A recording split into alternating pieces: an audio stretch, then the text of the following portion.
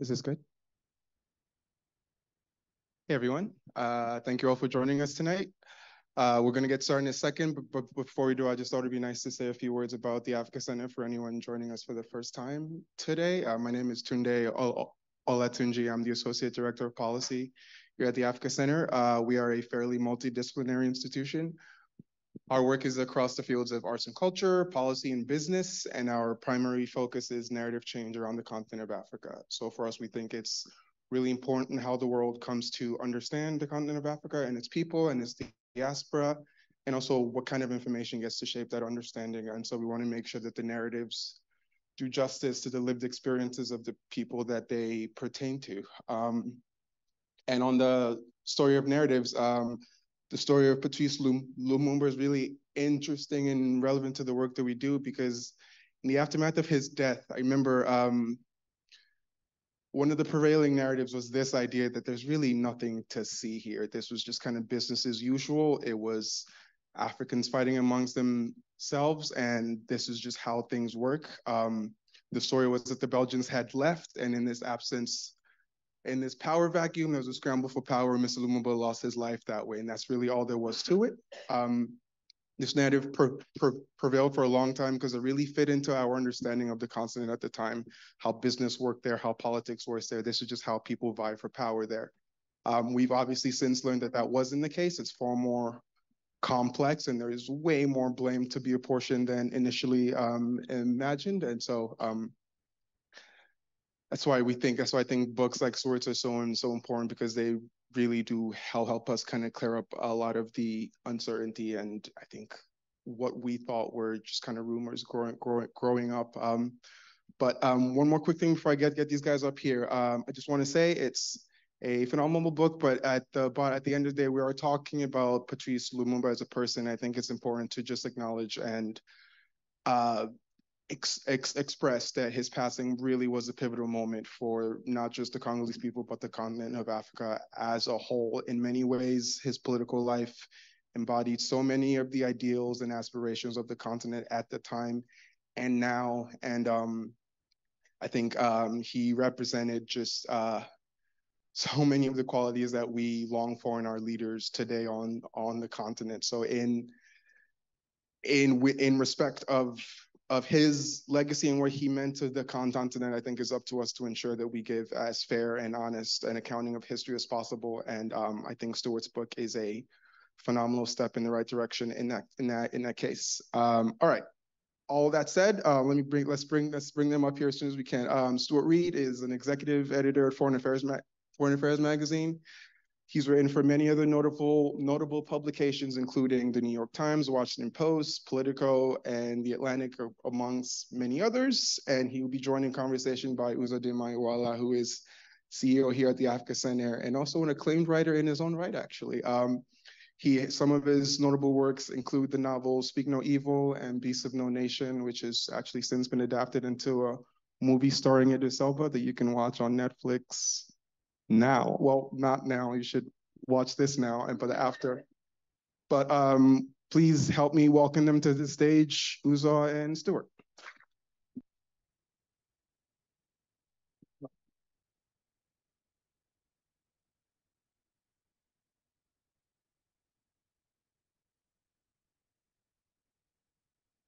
We're good? All right. First of all, thank you very much, Tunde. It's really good to see everybody here tonight, and I'm so excited to be able to share the stage with you, Stuart. We got a lot to talk about. As Tunde said, this is a phenomenal book, and all of you, just so you know, I'm going to do this now, and then I'll do it again at the end of the talk. We have copies for sale at the front. Make sure you buy this book. Support Stuart, support writers. Get your autograph because he'll be signing as well.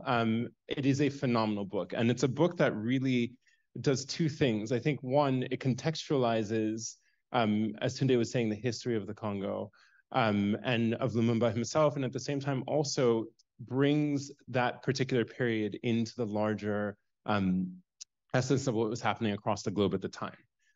And I don't think we have enough stories that really contextualize African affairs in that way. And so thank you to you for doing that. Before we get into that, though, I want to just welcome all of you here to the Africa Center. Events like this, it really is wonderful to have your support, supporting writers who are writing about the continent of Africa, who are telling different stories about the continent of Africa, and who are really getting into who we are historically and who we are and where we're going. So with that said, we'll talk about socials and all that stuff where you can follow us later. But let me ask Stuart the first question, which is, can you give us just some context for the Congo at that time, the time of independence or pre-independence, independence, and then of course the short realm of Lumumba's reign? Sure. Thank you so much for having me and for everyone for coming. So Congo became independent from Belgium in June 1960, and it was a rushed independence that the Belgians agreed to only belatedly and did very little, next to no preparation for. So Lumumba himself Patrice Lumumba was prime minister of Congo. He had been a postal clerk in the colonial administration. He was arrested for embezzlement and after prison remade himself as a beer promoter and then got involved in anti-colonial politics. And so he won an election to be a parliamentary election before independence. Upon independence, as prime minister, and then everything sort of goes to hell in a handbasket in Congo very, very quickly. The army mutinies. There was a all-white officer corps, which was a holdover from colonialism, all white, all Belgian, and the black rank and file obviously was not too excited about that, so they rebelled against their officers. The Belgian military intervened without Congolese permission, ostensibly to protect its citizens, but it looked to everyone like a recolonization. And a province, the mineral-rich province of Katanga, seceded. So within just days of independence, the country was falling apart. And that's when Lumumba went to the United Nations for help. Right. So there are a lot of players in this narrative. There are a lot of players at this moment: United Nations, United States, Belgium, other old colonial powers. But before we get deeper into the story, let's talk a little bit about why this particular story. What drew you first and foremost to this? So I went to Congo in 2014. I was writing a magazine article about something more present day focused, unrelated, and I was taken with the country upon visiting it. And then I started reading up on its history.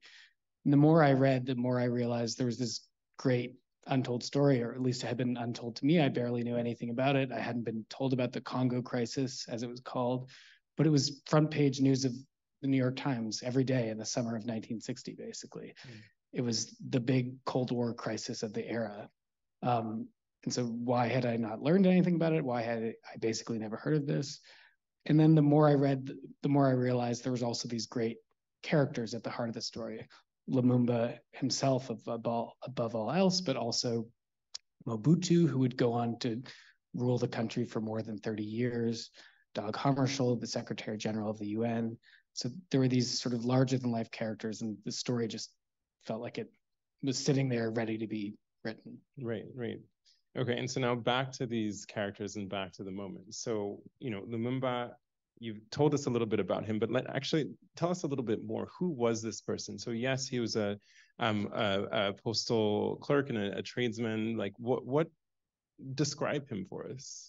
He was very mercurial. He was extremely charismatic. I mean, I think that was one thing his bitterest foes and his closest allies all agreed on, was that this man had a silver tongue and could really just have the crowd wrapped around his finger.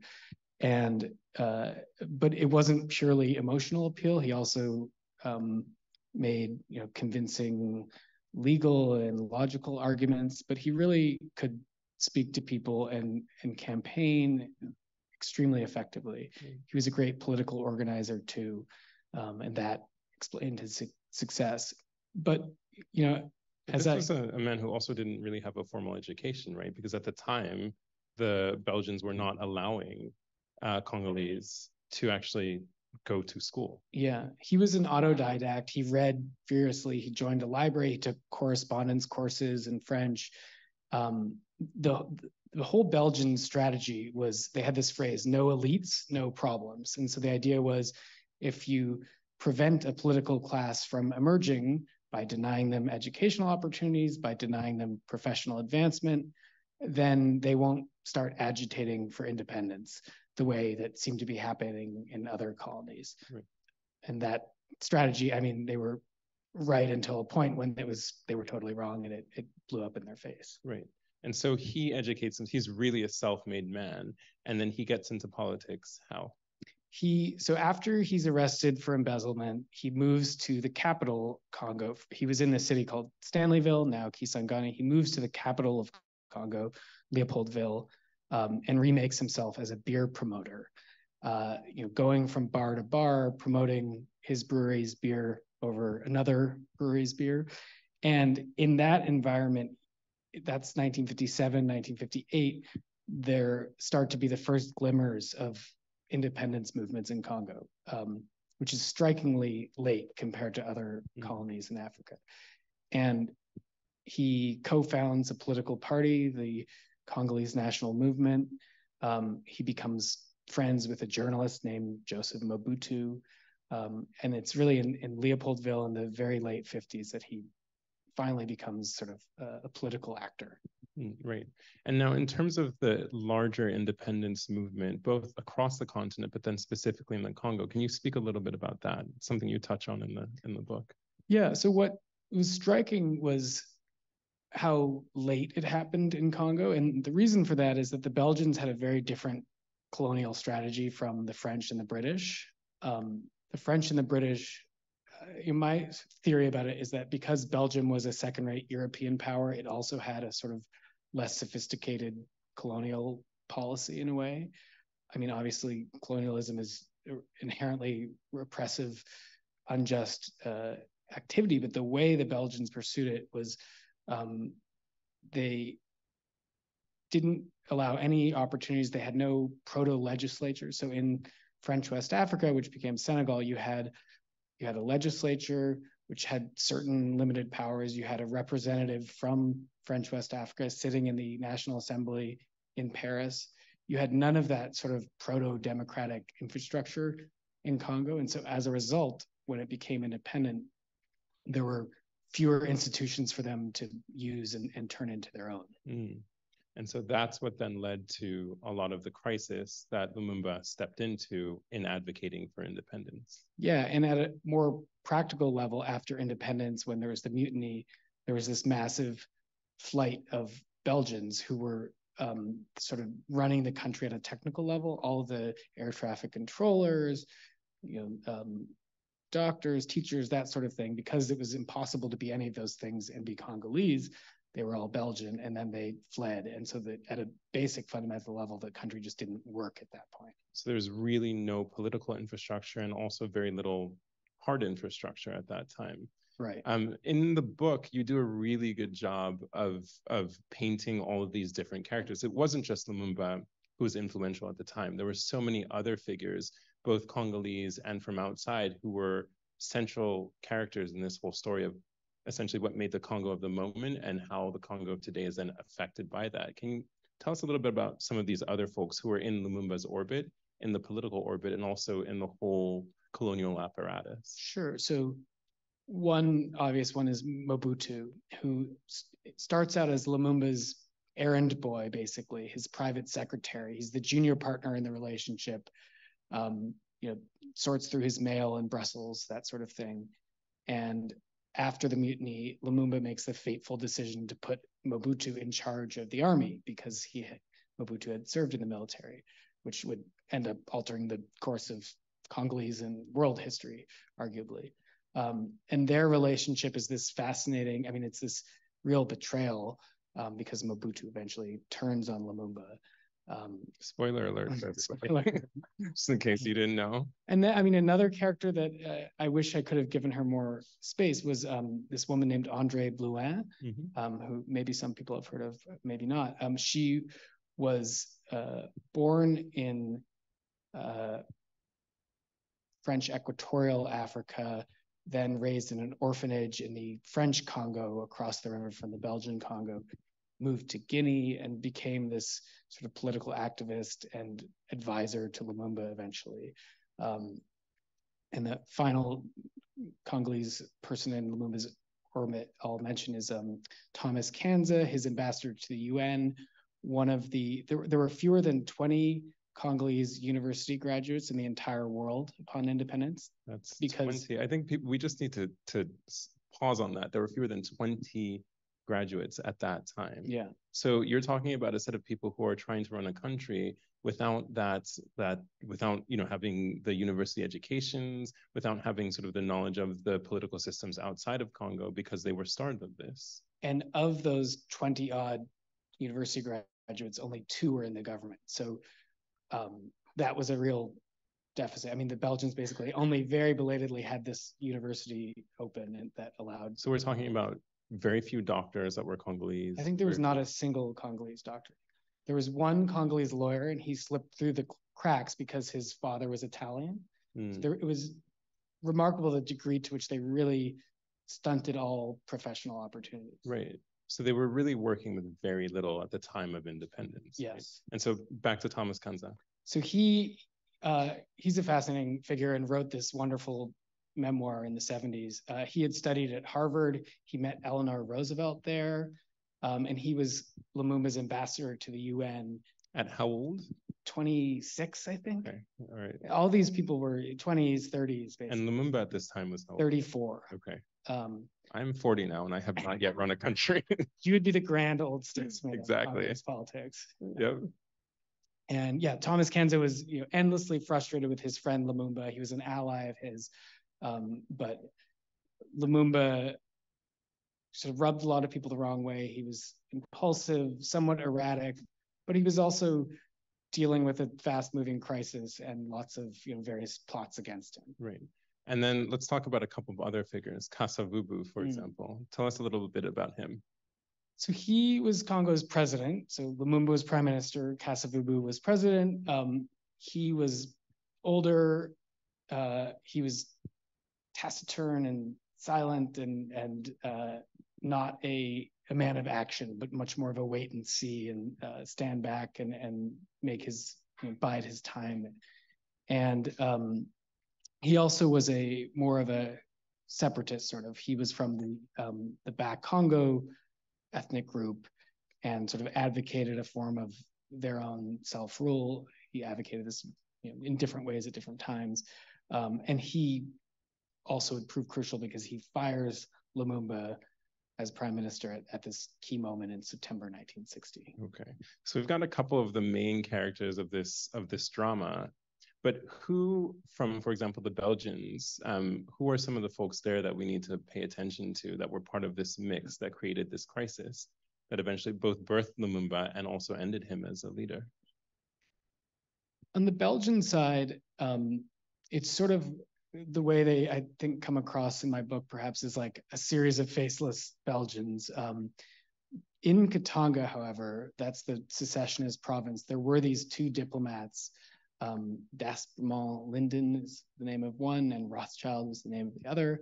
And the Belgians really backed this secession. It was after the country is chaotic and the mutiny, Katanga, the mineral-rich province, that was seen as the Belgian toehold. Like, okay, the rest of the country is in chaos. Well, we'll protect our mineral interests in this place. And so there were a ton of Belgians on the ground there, and working in common cause with the local secessionists as well. Okay, so now I mean, you've written 400 pages about this, but as best as you can you take us through the seeds of the crisis and just set up the crisis for us so we can understand how Lumumba, this 34-year-old man, charismatic dude, I really did just say that.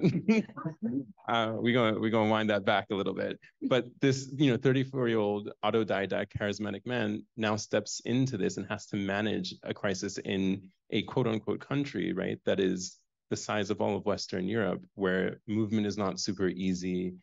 You've got many different peoples, many different, essentially ethnic groups that you have to manage and build coalitions with. What exactly is going on? How do we get to that point?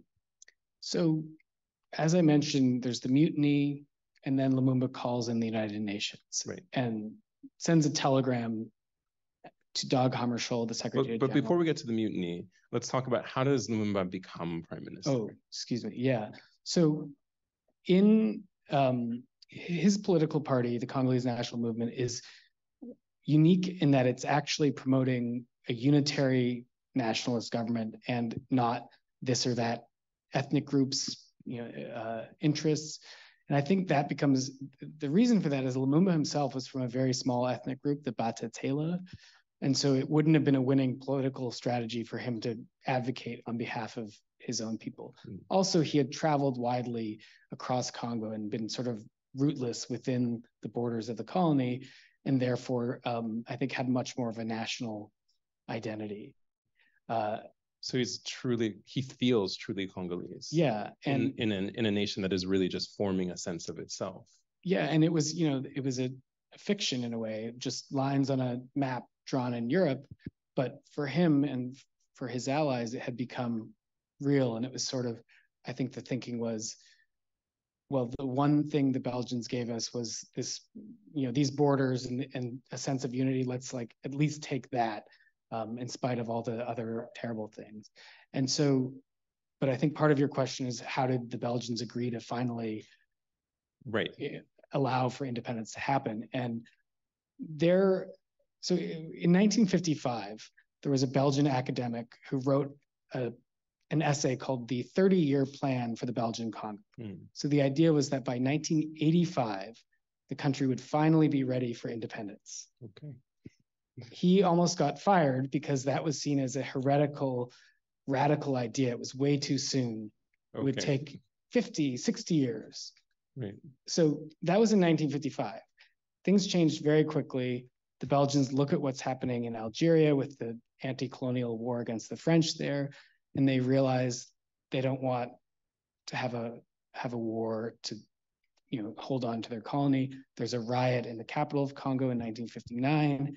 So Belgium decides, okay, we've got to offload this colony finally, even though just years ago we had imagined that it would stay on for decades and decades. So they hold this roundtable conference in Brussels with the Congolese leaders, meeting the Belgian politicians, and sort of hash out an arrangement where this was in January 1960. In June, the country would be independent. So at the very beginning of 1960, most people didn't think Congo would become independent. Hold on. I just want people to hear this. So in January, a decision is made that power will be transferred into a place where there are no real structures of government, right? At this point in time, where you don't have a political class necessarily. And this country, right, in quotes, is the size of the entirety of Western Europe. And 6 months later, there's supposed to be elections and a functioning government. Right. So I feel like this is kind of a setup. I'm just saying. Yeah. I mean, there was this sort of perverse dynamic where all the Congolese politicians were competing with each other to have more aggressive demands for independence, which was also understandable because they had been living under colonial rule for so long, and so why not today, not tomorrow? And then the Belgian government was also just paranoid about and things were, the administration was sort of starting to unravel in Congo. There were more protests. There were, people weren't paying their taxes. There were signs that they were losing control, and therefore they had to rid themselves of the colony as quickly as possible. So that's what explains the extraordinary speed. Right. And so they go into elections, and what happens? And Lumumba campaigns across the country with his message of a united Congo and nationalism, and his party wins the most votes. And so that's in May 1960. And the elections are widely seen as fair and fairly representative. There's one argument, I'm not sure if it's entirely true, that they were the fairest elections Congo has ever had. And Lumumba wins the most and is therefore asked to form the government and become prime minister. Right. And now we get into the crisis that happens. Right. So he forms the government. He has to essentially enter into a power sharing agreement with Kasavubu in some way. And what happens then? So Lumumba wins the most votes, but he doesn't win an outright majority. And the election really, one observer called it an ethnic census, because it really just revealed how divided Congo was. So Lumumba has 23 ministers in his government. The goal was inclusion, not coherence. They had to divide colonial era administrative departments to make more ministries. And So he and his 23 ministers are in charge on June 30th. Right. And so now what sets off the Congo crisis? What sets off the thing that eventually you end up flying to the Congo some 50, 60 years later to research? The mutiny. So the black rank and file have long been underpaid, underfed, having to take orders from their white officers. And upon independence, it becomes especially jarring that they're still saluting Belgians. Now they're raising the Congolese flag every morning instead of the Belgian flag, but they're still taking orders from Belgian officers. So they rebel against them, and that's the spark that ignites everything. It's that going, right? Okay, so that's just to give you guys a little context and history for what Lumumba actually has to deal with.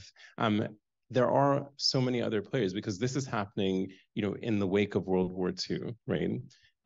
All of these colonial powers are now divesting either because they can't afford to keep them, or financially, or because of strong independence movements of these colonies. Belgium no different. But this is not in a vacuum. This is within the context of Cold War politics. This is within the context of essentially a newly formed United Nations, or a United Nations that's maybe just about 12, 15 years old. And you start to see the world mobilize or start to take sides. And so who are some of the international players that now get involved in this escapade? Yeah, so in 1960, 17 African countries became independent and joined the UN that year. It was known as the Year of Africa. And there was this real sense that this was now a part of the world that was newly up for grabs in the Cold War, for both the Soviets and the Americans. So there was not a sense that these countries could just go their own way and it didn't matter which side they picked and they could be neutral. Really, in the American view, you had to pick a side. And so there was a lot of alarmism about, which way will this country go? In 1958, Guinea had voted to not remain part of France, and Soviets sent in advisors there, and it was seen as this, dangerous Cold War event. And so from the American perspective, a lot of Africa is up for grabs. And so America sort of feels torn between, do we be good allies with our European friends, or do we take the side of African nationalism so we can have as much influence as possible in this part of the world that's now coming into international life? So Dag Hammarskjöld, the Secretary General of the UN, sees sort of managing the decolonization process as one of his main tasks. The Americans are very wary of which way these countries will go, and the CIA has a station chief in Congo, a man named Larry Devlin, who's a pretty big figure in the book. So all eyes are kind of on Africa in 1960. Let's talk a little bit about both Dag Hammarskjöld and Larry Devlin. Larry Devlin is this enigmatic character that you do such a good job of describing in the book, but tell us a little bit about him. So he's the CIA station chief in Congo, and he's 37, 38 years old, had no experience in Africa. And what that showed was how the CIA didn't think much was going to be happening in the former Belgian Congo. This was a sleepy colony where there was not much news being produced there. And so there was not reason to think that it would be a big Cold War crisis. When the crisis erupts, he finds himself at the most important CIA station in the world, arguably at that time. And he's very much a man of action. He does not ask for permission. He acts first and begs for forgiveness later. And really, at that time in 1960, also communications were so bad that you could get away with freelancing, and sort of had to in a way. So yeah, he's this, and he ends up playing a pivotal role in the events that lead to Lumumba's death. So at that time, and I'm just interested because you do a lot of deep research into this, what is the U.S. perception? Because you're also at this time, that Lumumba is coming to power, switching on the United States side from Eisenhower to Kennedy. So you've got this transition of, an American general now turned president, who has certain ideas about America's role in the world, to Kennedy, who's coming in, who a lot of people think of as a neophyte in many ways, right? Now dealing with the continent, and as you said, a set of folks in the CIA who are maybe not so well versed. What is America's understanding of Lumumba himself and of the Congo, and what are the aims in the Congo? So America, I argue, sort of fundamentally misjudged Lumumba. And just to add in a little more plot, so after the mutiny, after the secession of Katanga, Lumumba asks the UN for help. There's this peacekeeping mission. He's frustrated with it. So he asks the Americans for help and is rebuffed. And then he goes to the Soviets. And that was sort of the beginning of the end for him. But even before that, if you look at the CIA cables and the State Department traffic, there's a negative view of Lumumba forming. And I think basically America really struggled to understand third world nationalism.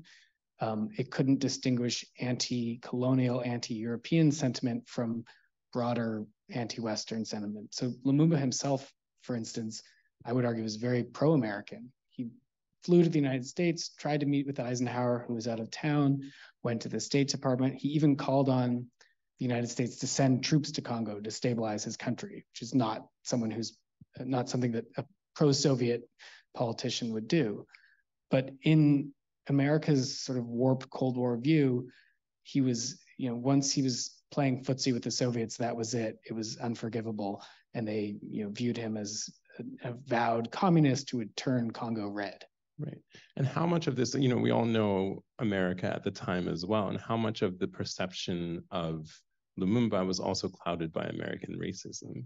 Yeah, so that was a consistent theme in the research. Let me just give you some examples. So the broader attitude that Eisenhower and other officials had towards Congo was paternalistic, like the Belgians. So the Congolese were routinely referred to as children. When there was a White House meeting before independence, someone is briefing the president and says, there are 80 different political parties in Congo, and Eisenhower quips, "Oh, I didn't know that many Congolese could read." Another advisor says, "Oh, the Congolese, they've just come down from the trees," and Eisenhower says something agreeing with that. The US ambassador to Congo joked that in a private letter that Lumumba was a cannibal. So there was this racism was really imbued in a lot of the correspondence and meeting notes. And I think the main effect that it had was twofold. One, because the Congolese were political children, therefore they required supervision and constant intervention and couldn't be trusted to handle their own affairs. So I think that justified a lot of the meddling. And then the other thing is that Congo was portrayed as this uncivilized place where just violent, bad things happen. And it was, concerns about a constitution and sovereignty and all that were niceties that you had to abandon in the, Darwinian law of the jungle. So I think it was a constant theme throughout the material I looked at. Right. What's interesting though is that that's back in the 60s, and I think you are a magazines person, you're in media, and I'm just wondering how much of that impression from then has stuck in terms of the way that people describe what's happening in the Congo today. Probably a lot. I mean, this sense of a place needing outside intervention and not being able to be trusted with its own politics and with its own affairs, I think that persists. Today, back then it was the Soviet Union and the Cold War rivalry. Today, it's China and Russia to a certain extent. And I think there's this sense on the part of US foreign policy, at least, that we need to push them in a certain direction. They can't just develop along their own political axis. So yeah, much of that I think remains.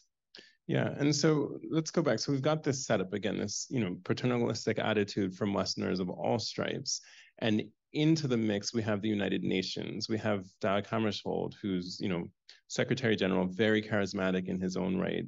And he's now managing the situation from a UN perspective. We've also got folks like Ralph Bunche, who is also assigned through the UN to help manage this perspective.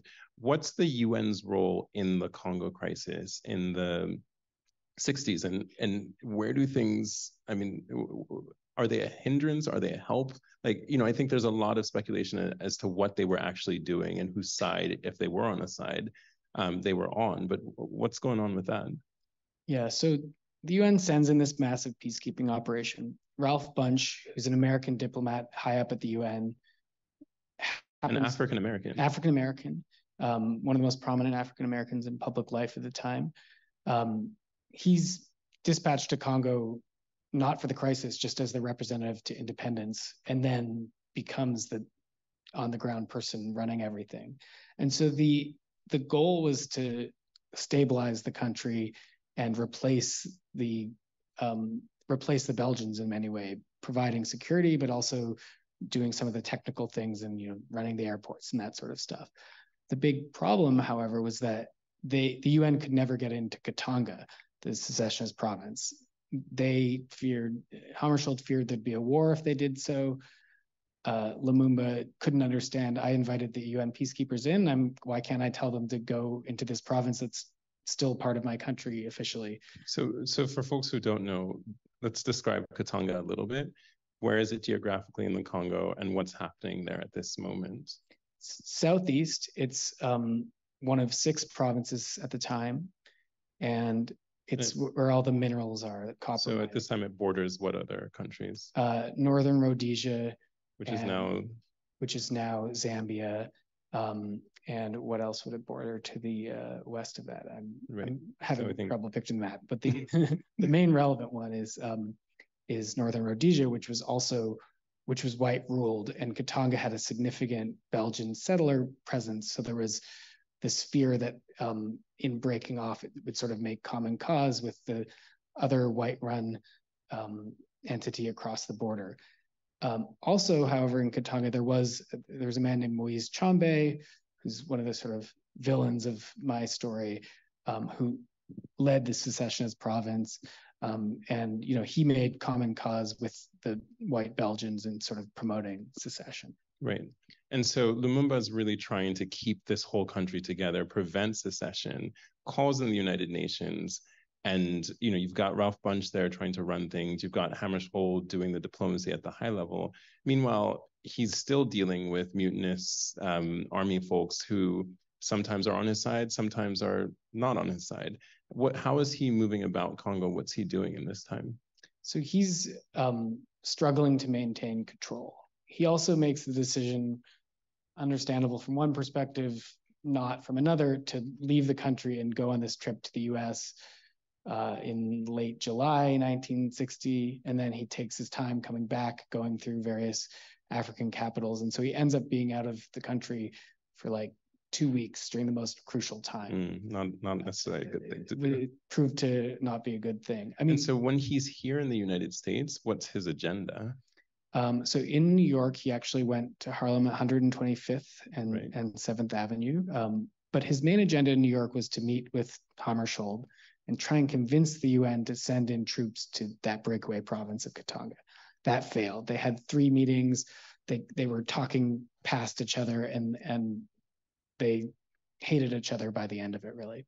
And then in DC, he was hoping to get American aid. Again, he was rebuffed, despite much pro-American rhetoric on his part. I think he tried to see the president. He tried to see Allen Dulles as well. And each one of these times, no one picked up the phone. He tried to see Eisenhower. Eisenhower was out of town already on a planned outing. He did meet with the Secretary of State, Christian Herter. He was denied a meeting with the 2 presidential candidates, JFK and Nixon. And at the meeting at the State Department, that went poorly. And he asked for all these things and just got no. Right. And so this is a man whose trip outside has essentially been a colossal failure. He comes back to the Congo, and what's going on at that time? He declares that his trip has been a massive success on the radio. And that's another thing about Lumumba. You really admire the chutzpah of him. He's constantly spinning. he comes back to the Congo and things are bad. There are protests against him. We later find out they were funded by the CIA and arranged by Larry Devlin. And there's this movement afoot to have the president, Kasavubu, fire Lumumba and oust him from power, which was this sort of legally dubious maneuver. Again, that was at the encouragement of the CIA, which even approved financing for the president to encourage him to make this move and get rid of Lumumba. Because by that point, Lumumba had asked the Soviets for help. He had threatened to kick out the UN. And also, this may be the time to mention this crucial White House meeting where Eisenhower, after hearing about Lumumba's latest antics, says something to the effect of Lumumba needs to be gotten rid of physically. And so that sets off this whole thing about who ends up killing Lumumba. A lot of talk about the Belgians, the CIA. Can you walk us through the plot that is at the center of your book? Sure. So Eisenhower's comments, he says these comments looking at Allen Dulles, the director of the CIA. Dulles eventually gets to work and has the CIA chemist, a man named Sidney Gottlieb, procure poisons and fly them to Congo that Devlin, the CIA station chief, is to put in Lumumba's food or toothpaste. Poisons that will kill this man within a matter of hours or days. Right. What that plot actually sort of fizzles out because meanwhile, Kasavubu does fire him. Lumumba says, no, you can't fire me, I fire you. So they've fired each other. Right. And then Mobutu, we haven't talked about in a while. He comes back into the picture. He comes back. He's head of the army now. And he steps into the void and says, I'm in charge. He says, this is not a military coup. It, in fact, was exactly a military coup. And so he throws Lumumba under house arrest. And therefore, Devlin can't get the poisons into his house. So that plot sort of fizzles out. And at this time, what's Kasavubu doing? He's hiding away in his riverside mansion, basically not doing much. So there's this period where Mobutu, he's neutralized both politicians, but he hasn't really picked a side. And the journalists call him the Hamlet of the Congo because he can't make up his mind. So the picture you paint of Lumumba in this is of a very young, indecisive figure, very much not the leopard skin cap wearing person that is kind of the picture that's painted of him later on in life. But this is a young guy, right? How old is Mobutu at the time? I think he's 28, something like that. This 20-year-old guy who's now tasked with heading the whole of the Congolese military, which is in mutiny at this time in various places. He's trying to quell this, and he can't make up his mind. Like, tell us a little bit about Mobutu, because I think Mobutu at 28, very different from the Mobutu we know. Yeah, he would become this, caricature of an African dictator, powerful, repressive. But at this point, he was a colonel who was quivering. He was talking to the Americans, asking for advice. Then he'd go talk to the UN and ask for different advice. There was a report that he was taking tranquilizer pills to calm his nerves. One cable I saw said that he lost 30 pounds, which is probably an exaggeration, but shows how widely known his nervousness was. He was drinking too much. He could not decide. He sort of did this coup and then instantly regretted it and mused about walking it back and pretending it had never happened. But ultimately, he acts against Lumumba and puts him under house arrest. But which is really interesting because this is a person who really looked up to Lumumba. It's not like he admired Lumumba.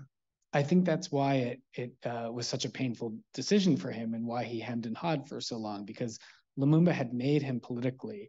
This was his mentor, his patron. And now, and the man who had just given him the job of being head of the military, which turned out to be a big mistake on Lumumba's part. So yeah, there was a real personal betrayal element going on. Right. And so, just to sort of close out this thing, so now he's kicked out, Lumumba's under house arrest, he ends up escaping, right, and moving around the country. right, to galvanize support. And how do we get to Lumumba's demise? So Lumumba escapes. He hides under the legs of servants in the back of a car and slips through the rings of troops outside his house. And he wants to go to his political home base, Stanleyville. He ends up being caught with CIA help, which helped arrange the search party, and flown back to the capital, roughed up in front of news cameras. And Mobutu's actually watching there, laughing at him. So again, to get to that personal element. And Mobutu realizes that house arrest won't work, so he decides to throw Lumumba in a military prison. And this is, you mentioned the transition from Eisenhower to JFK. This timing becomes important. We're in December 1960. The Eisenhower administration is on the way out. Kennedy's about to come in January. And so people start to worry on the ground in Congo because Kennedy is seen as having a potentially more pro-Lumumba policy. He might be open to releasing Lumumba, striking some sort of deal, allowing him to come back as prime minister, something Eisenhower would never have countenanced. And so Mobutu's worried about this. And also Larry Devlin is worried about this. He detests Lumumba, thinks he's unstable, will allow Congo to turn communist. The worst possible thing would be for Lumumba to come back to power. Right. Meanwhile, Lumumba is so charismatic that he's winning over some of the guards who are guarding him at this military prison. And so there's an acute fear, which was real, that Lumumba would be sprung free and potentially return as because he's just that charismatic. Yeah, I mean, think about it. The people who are with guns guarding him, he was talking to them and convinced some segment of them to maybe free him. Right. So Mobutu decides he has to get rid of Lumumba physically, but he doesn't want to do the dirty work himself. So he outsources it. So he decides to send Lumumba to a province where he will certainly be killed. There's Katanga, and then there's also this other secessionist province of South Kasai. He tells Larry Devlin this.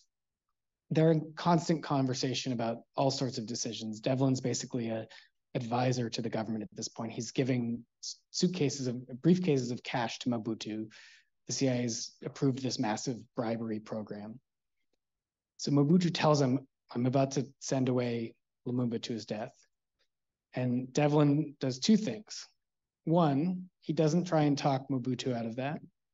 He doesn't say, maybe you shouldn't do this, Lumumba will die. And everyone knows what'll happen.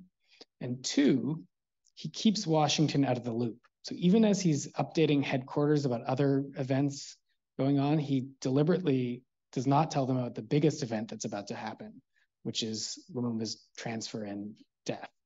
And he keeps this information to himself because he knows that there's a transition going on, he'll be told, put the brakes on this. We can't have a big political development happening in Congo. This is a matter for the new administration to deal with. And so Lumumba is sent to Katanga on January 17th, 1961, tortured for hours, brutally.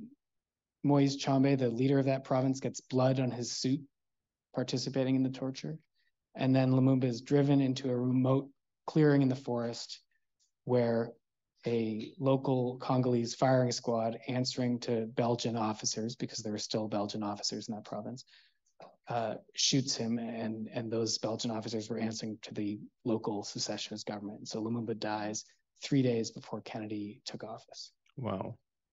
And it's not just that he's shot, it's also that they're extremely brutal in terms of the way that they dispose of him. Yeah, so he's buried. Then the next day he's exhumed, buried again, exhumed, because the secessionist leader doesn't really know what to do with his body and wants all evidence to be destroyed.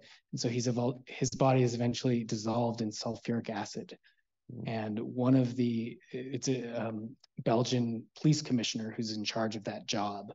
And he actually takes 2 of Lumumba's teeth and one of his finger bones as sort of gruesome souvenirs. So there's a real, that was the result of a long process of dehumanization. Right.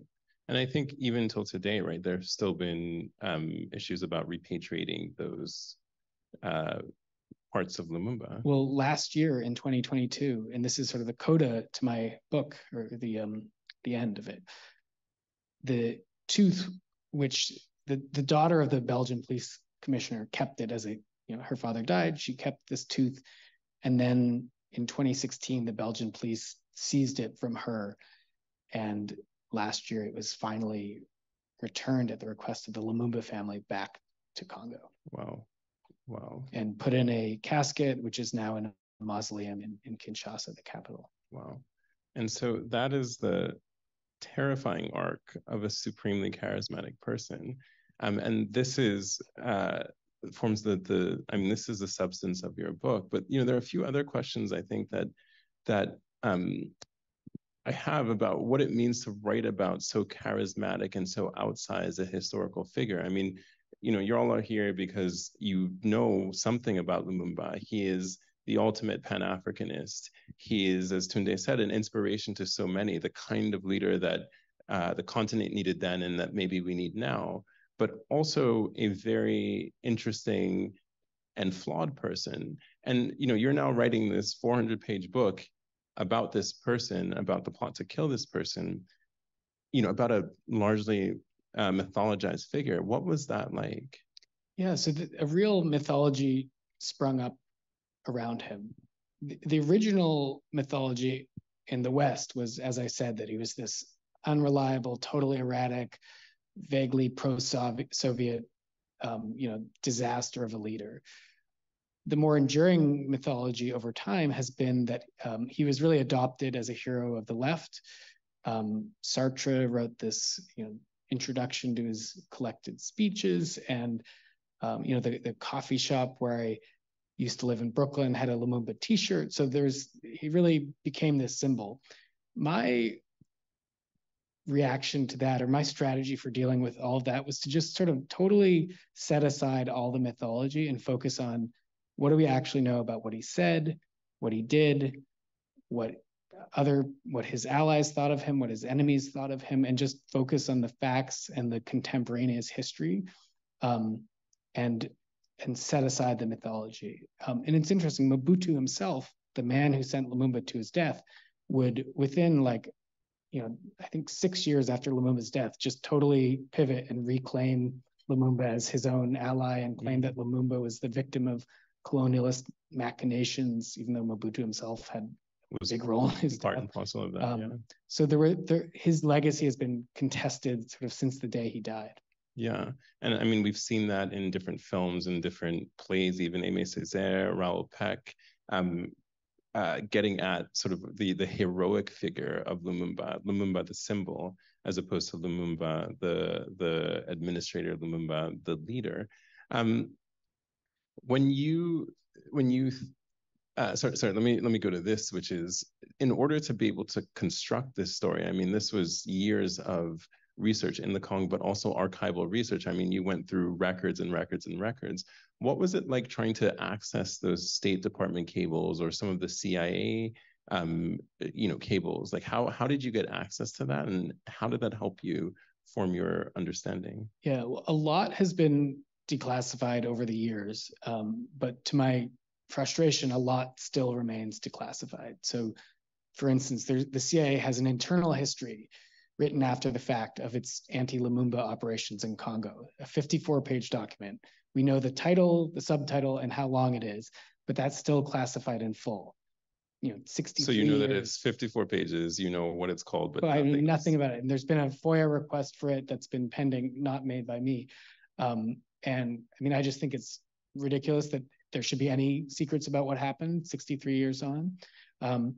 So there were certain things that were not available to me. But one important thing was that all the documents were basically written by Americans or Belgians or UN officials. And so because of the chaos in Congo, there are very few Congolese archival documents. And so my strategy for dealing with that was to bend over backwards to compensate for it and rely on oral histories from the Congolese side. I interviewed Lumumba's two of his children when I went to Congo. There are a lot of sort of obscure memoirs from the 60s and 70s written by Congolese politicians. And so the goal was to give the full perspective, because I think so often it had been written through the eyes of Western officials. And Lumumba's final letter to his wife even says, you know, one day the history will be written, and it won't be the history written in Washington or Brussels. You know, I'm not sure I'm capable of achieving that, given that I'm not in Congo, but that was the goal, to really bring back the Congolese side of the story. Right, right. And so there was a real concerted effort to get those oral histories and to speak to people. Yeah. I think you said Thomas Kanza's biography was helpful for you. Yeah. In constructing Lumumba as a human. Yeah. I think it's now out of print, but if anyone gets their hands on it, it's a wonderful book about this. I mean, he's an ally of Lumumba, but he's this deeply frustrated friend who sort of keeps trying to save Lumumba from his own worst impulses, but ultimately can't. Just can't. Now let's talk a little bit about the implications of what happened in Congo for Congo today, and also for U.S. foreign policy today. I mean, it's kind of maybe an unfair question to ask, but what do you think would have happened if Lumumba had been able to lead the Congo? I mean, that's the million-dollar question, and there's sort of different versions of answers. I think where I come down is what did happen was so bad. So you had Mobutu installed by the US, stays in power until 1997, runs an incredibly kleptocratic, repressive, dysfunctional, chaotic regime that finally just the bottom falls out and it collapses, leading to one of the deadliest civil wars in recent history. So that what really happened was so bad that it wouldn't take, many alternative futures are much better than that. Right. So, Lumumba's son told me he thought his father would be a social democrat. And I think there's some truth to that like he was not the leftist that his enemies or his eventual defenders would portray him as. So I think there was a good chance that anyone who led Congo would have had a very difficult task, and maybe wouldn't have stayed in power that long, maybe would have taken an authoritarian turn. But almost anything alternative history would have been better than the real history. I want to open up to folks out here who I'm sure have lots and lots of questions for Stuart. If we have a mic, let's pass that around. I'm going to ask that you ask a question, though, because I know sometimes people like to come and say their piece. So I will cut you off. I'm just giving you a fair warning. But if folks have questions from the audience for Stuart, let's open that up now.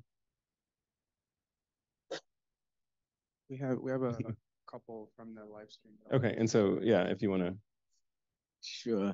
I wanted to know from Stuart, could you give us some more information about what happened when Lumumba came to Harlem, when he came to New York City to visit?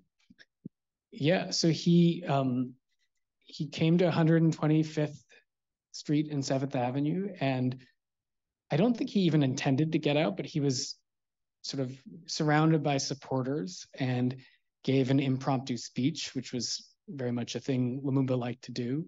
And his advisors, there was a quote from one of his advisors looking around in Harlem and saying, "Oh, they're all Africans here. This is great." And so I think it was most of their business was down in the UN, but there was this brief trip to Harlem where he was, I think he was even carried on the shoulders of his supporters. This actually comes from Thomas Kanza's book, where we learned what happened when he came to Harlem.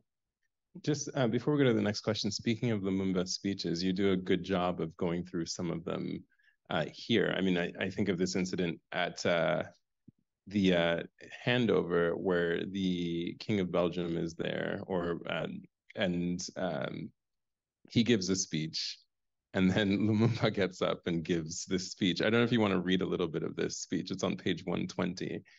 Sure. After, I mean, and it just shows the disconnect between the Belgians and their understanding of what was going on in the Congo versus what Lumumba is about. I'll read just a little bit of the Belgian king's words. For 80 years, Belgium sent to your soil the best of its sons, first to deliver the Congo Basin from the odious slave trade that was decimating its population, then to bring together the various ethnic groups that were once enemies. And then Baudouin eulogized the pioneers of Belgian colonialism as selfless do-gooders, singling out Leopold II for having ruled not as a conqueror, but a civilizer. He reminded the audience of the cities and the railroads, the highways, the shipping routes, airports, factories, farms, hospitals, and schools that the Belgians had built, along with the remarkable progress they had achieved with respect to living conditions and hygiene. With Belgium having agreed to place all this in jeopardy, he continued, "It is now up to you, gentlemen, to show that we were right to trust you." This is really hard to read. Independence, he explained, is not achieved through the immediate satisfaction of simple pleasures, but through work.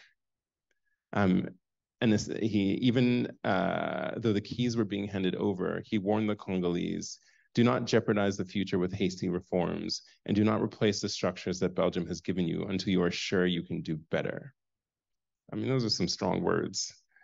And then Lumumba responds with this intense speech. Do you want to go ahead? Sure. So I'll just read an excerpt from it. And Lumumba had not been on the program. This was a sort of impromptu speech. He got wind of what King Baudouin was going to say, and then wrote his own sort of rejoinder to it. So he says, "We have suffered contempt, insults, and blows, morning, noon, and evening, because we were Negroes. Who can forget that a Black was addressed by the familiar tu, certainly not as a friend, but because the formal vous was reserved for whites alone? We have known that our lands were seized in the name of supposedly legal texts that recognized only the rights of the strongest. We have known that the law was never the same for whites and Blacks, accommodating for one, cruel and inhumane for another." And he goes on, but I mean, I think it really spoke to the King Baudouin was representing the Belgian view, which was, we did this great thing, we created this wonderful land for you, and you should be grateful for it. And Lumumba saw that and just could not sit silent and had this parting shot, which caused the king to consider leaving and abandoning, in protest. Lumumba's supporters loved it. It was broadcast across radios across the country. And it was, both a heartfelt expression of truth and also a savvy political move. Right. Do we have another question from the audience? Or Tunde, if we have from also the live stream, but I think up here.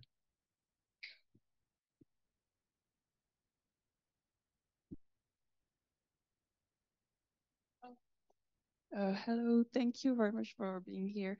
My question would be, so considering the policy of Belgium in Rwanda, which was really, really different from Congo, I was just wondering, for instance, in Rwanda, they were collaborate with the Tutsi, and in Congo, it was quite the opposite, as you were saying. So I was just wondering, why is there this big difference? Is it because it's larger, or the ethnical, or yeah?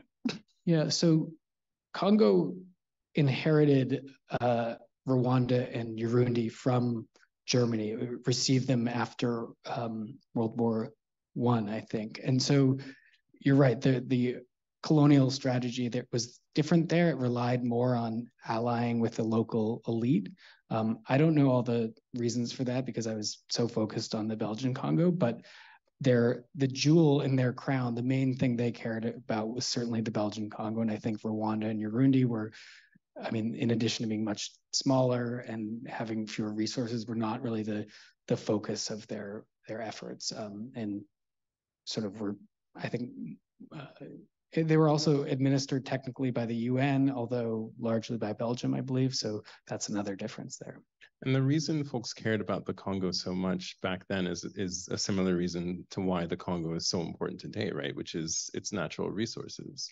I began the book expecting to find that that would be a huge motivation. In fact, it wasn't particularly salient at that point. So Congo made the uranium that was in one of the bombs that was dropped over Japan at the end of World War II. But by 1960, it was no longer exporting uranium to the US, and I think maybe to anywhere, in fact. And all the minerals that Congo had could be found in greater quantities elsewhere. It certainly explained a lot of the Belgian behavior and interest, but from an American perspective, it was all Cold War domino theory, you know, the economic stuff really didn't explain much, I think. Right, interesting. And then Tunde, the live stream questions, if you want to. Okay. Okay, good evening. I have a question regarding the Pan-Africanism. Do you think every time when a leader, an African leader, try to exteriorize the Pan-Africanism, the case of Lumumba is repeated, especially in the French-speaking countries in Africa? What do you think about it? Yeah, so Lumumba very much saw him as himself as a Pan-Africanist, and this really developed in 1958 when he went to the Pan-African Conference in Accra. And it was like he had this awakening that, oh, there are other people in other African colonies that are part of the same struggle that I am. And so he brought that back to Congo, and his rhetoric changed completely. And he started speaking in much more Pan-African terms and making reference to the common struggle. He held a conference. One of his sort of bad decisions was in the height of the crisis, he decided to call a conference and have a Pan-African conference in Congo, which was a disaster because, you know, nobody came and it was, you know, too chaotic. But yeah, that part of Lumumba's legacy is real. He was a Pan-Africanist and believed deeply in it. And the part about, you know, I think it was essentially a question about, like, can a Pan-Africanist leader survive, or will they invariably meet Lumumba's fate? What's your thought? I don't think it was Lumumba's Pan-Africanism that so offended the Americans so much as his outreach to the Soviets. So we're agreeing that the Americans are responsible for Lumumba's death. A lot of people are responsible, but I think there's this key link in the chain where the CIA station chief you know, gives a green light to Mobutu to send Lumumba to his death. I just wanted to get you on record saying that. Happily. It's in the book too. Tunde, I think we have a question from the live stream. It is on. We have a couple from the live stream. First one is about sort of the legacy of the Belgian colonial experience in the Congo and sort of what remains of it today. How do Congolese people remember or think of Belgium and that period in their history? You know, I wouldn't be the best person to answer this question, but my sense is that it's complicated because there's still a lot of ties with Belgium. A lot of Congolese have family in Belgium and vice versa. I know that it's not unheard of for Congolese to name their children Baudouin after the Belgian king. So I think there's a recognition of the cruelties of colonialism. But also you occasionally hear a sort of strange nostalgia for it too. So it's complicated. And this one might be outside the scope of the book, but someone also wondered sort of what are more contemporary perspectives or perceptions of Lumumba in the DRC today? Sort of how is he remembered by people who maybe didn't live through his life and death, but remember him as a political icon? Yeah, I mean, he's still largely popular, and you see his face on T-shirts and wraps in the Congo today. But it also varies a little bit by region. So there are many in Katanga who still despise Lumumba, but I think he's become a myth everywhere, but and a legend and a sort of larger than life figure, but especially in Congo. I got one more for you, if that's okay, from online. They have a lot of questions. Take all the time you want, Tunde. This is going to be about me. No, the last question was sort of also about this idea of, the current conflict in the region and sort of to what extent is that reflective of historical things versus not? Yeah. So to me, the root cause of much that ails Congo today, and it's still a country that's very poor, that has over 120 armed groups active in the east.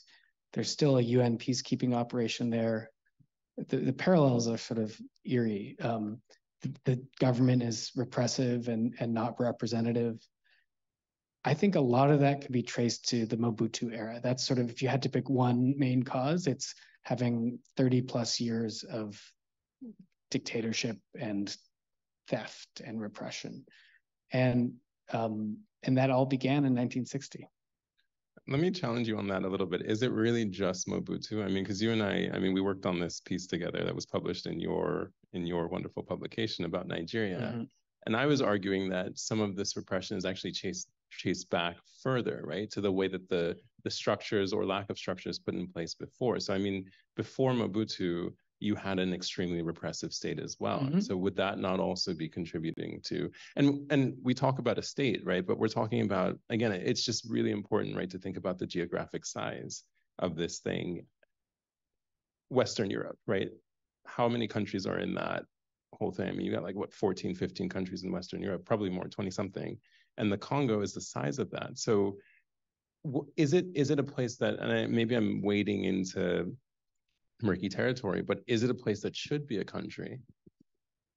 I mean, that is murky territory, and there's a whole I'm just putting you on the spot. There's in fact a whole fear among Congolese today that the West wants to break it up. And people, there have been Americans who've made the argument that Congo should be split up into 4 or 5 countries or whatever. I mean, my reaction is it's too late to change, to break up the country. I think that would be a drastic move. You could make arguments about the degree of federalism or not. But back to your other point, I think, yes, of course, the 75 years of Belgian colonial rule also had an effect. And there's been work by academics showing that Belgium's institutions in Congo as compared to the French and British institutions in other colonies were much more aimed at extracting resources rather than building up a local capacity or sort of a more real economy. And so that has had effect too. I mean, there are multiple sources obviously that you can point to. Right. Okay, we'll take 1 or 2 more questions and then over here.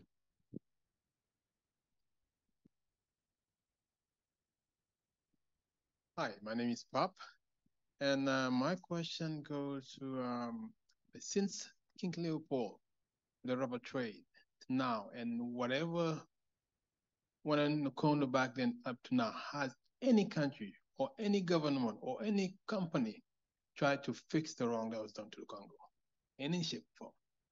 Because I figured that at one point somebody gonna say, well, you know what, let's do something over here. But has any country or any company I'm thinking about Apple or any of those people, has it been any in the past? So I guess that question about accountability, not just companies, but also, perhaps even for countries, for the United States, for Belgium, for the UN, has anyone taken any responsibility? And if so, how? And yeah. I think basically no is the answer to your question. And today I had an op-ed in the Washington Post arguing that it's time for the US to finally take responsibility for what the CIA did in Congo, open up the files, make a formal apology to Congo, and begin that process of sort of honesty about what happened. But no, I mean, it's a place that's been exploited and victimized repeatedly. And what are the odds that you think that will happen? That someone will read my op-ed and decide to follow. Exactly. Low, but there have been, in terms of just the declassification aspect of it, there have been some encouraging projects. So the Obama administration had this effort to declassify documents about the US role in the Argentine dirty war of the 70s. And that was seen as this diplomatic peace offering to Argentina and a sort of coming to terms with the past. So there's no reason it can't be replicated with the Congo. Okay. If we have any more questions, we'll take them now. Sure. You're very jealous of he's a journalist and actually offered to take that position.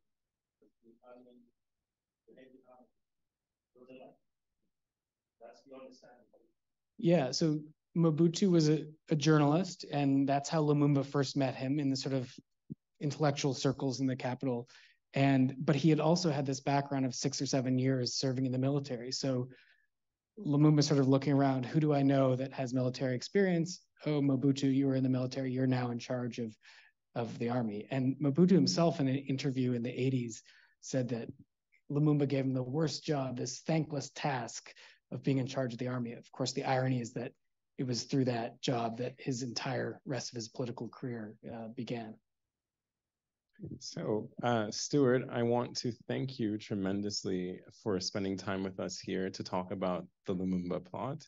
And thank you for writing this brilliant book that really gets into the core of not only who Lumumba was, but also the intrigue surrounding his time in office. It's a brilliant book. As I said before, we've got copies in the back if you want to pick one up. Stuart is here. Stuart will be signing for everybody, so you all should get these books. And again, I really want to thank you for the work that you've done and for spending time discussing your work with us here today. It's an honor. Thank you for having me. Thank you very much.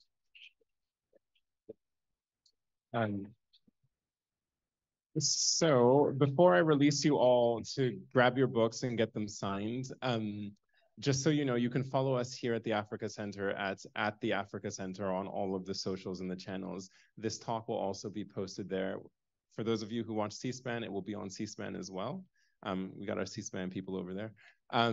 And really, what the Africa Center is these kinds of dialogues and bringing folks who've done really interesting in-depth research that helps to transform or reshape narratives about the continent of Africa and its peoples to the fore. So, again, follow us on social media, get on our newsletter. There'll be many, many more interesting talks. But again, Stuart, thank you very much for your time with us.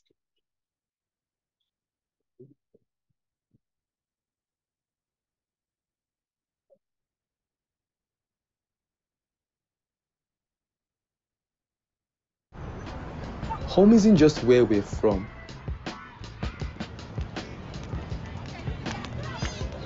It's the sounds that move us, the stories that shape us,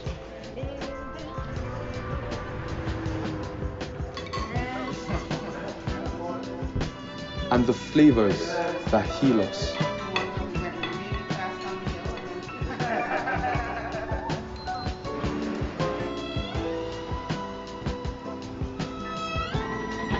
It's the communities that connect us, the ones that hold us down, the ones that raise us up. Home is a feeling we all know. So if you're looking for it, you can always find it here. The Africa Center. Home is here. Huh? Okay, no, you good.